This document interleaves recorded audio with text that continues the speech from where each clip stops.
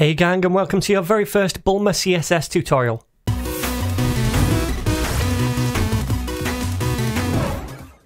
Now, just really quickly before we start the tutorial, for those of you who want to support the channel and join the gang officially, you can do by clicking that join button right here. It's just 99 cents or pence per month, and you get these cool little ninja loyalty badges next to your name in the comments down below when you leave a comment. You can also join by clicking the button right beneath the video. If you're watching one now, which I'm guessing you are, it does exactly the same thing. Alright, so now that's out the way, let's get on with the tutorial.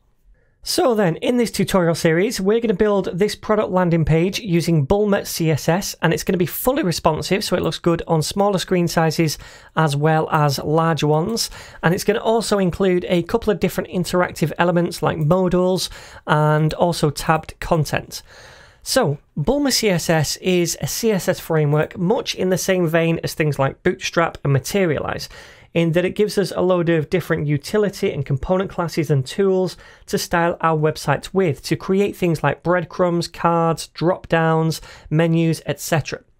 But whereas frameworks like Bootstrap also come bundled with JavaScript files for controlling things like modules, tabs, or mobile menus, Bulma doesn't do that. It just focuses on the CSS, and in that sense it has less of an opinion about how we implement the functionality of any UI components.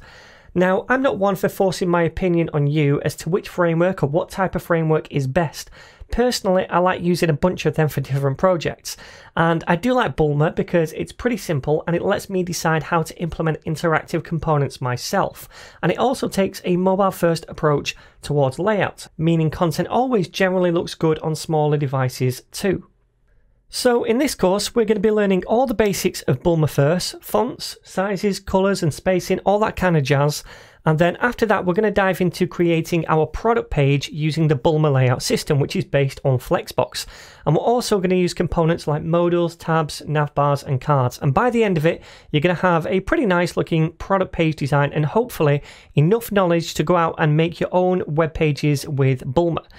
Before you start, however, I would suggest that you already have a decent understanding of HTML and CSS, and that's because we'll be writing HTML to create the web page.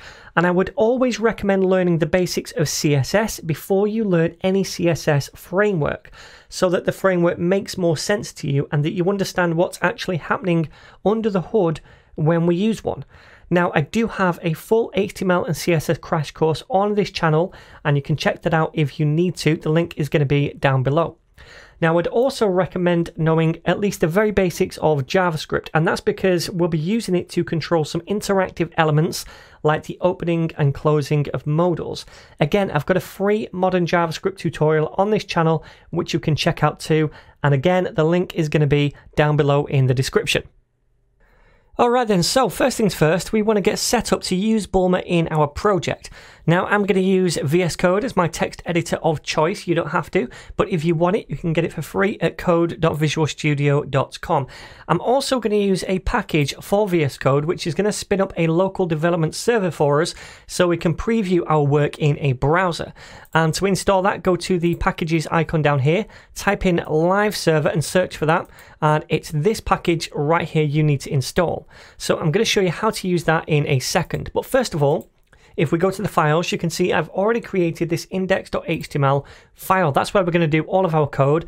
And inside here, I'm going to type in doc. And if you have VS Code, you can press tab, and that's going to boilerplate a very simple HTML file for us. I'm just going to change the title to Ninja Coffee right here. And then down here, I'll do a simple H1 and type in hello Bulma.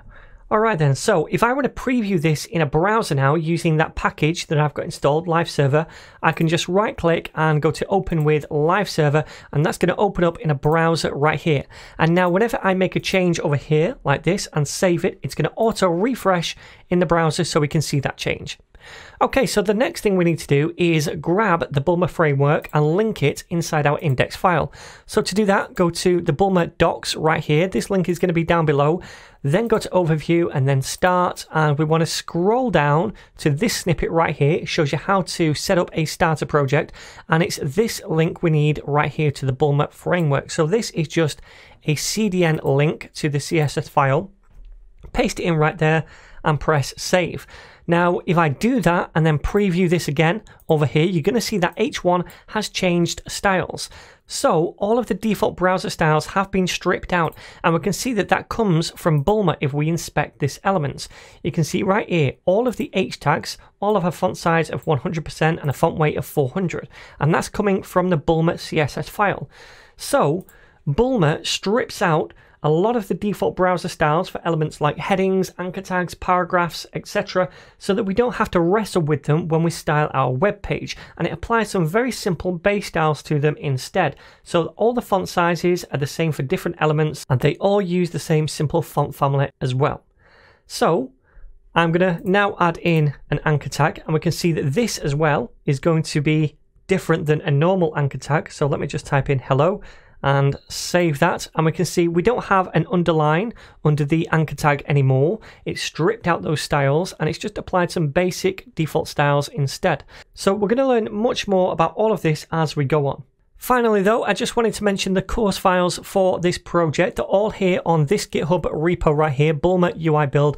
And because I'm a super ninja, I've created course files for every single lesson in this series. So if you want to see the code for lesson 5, for example, you go to the branch drop down and choose lesson 5, and you're going to see all of the different files and the code in those files right here. If you wanted to download a zip folder of this lesson, you go to code, click that, and then download the zip folder. Or if you're proficient with Git and GitHub, you can just clone the repo to your desktop. So then, my friends, that is your introduction to Bulma. I really hope you enjoy this series. If you do, do not forget to share, subscribe, and like. That really means a lot, and we're going to see you in the very next tutorial where we're going to take a look at fonts and colors.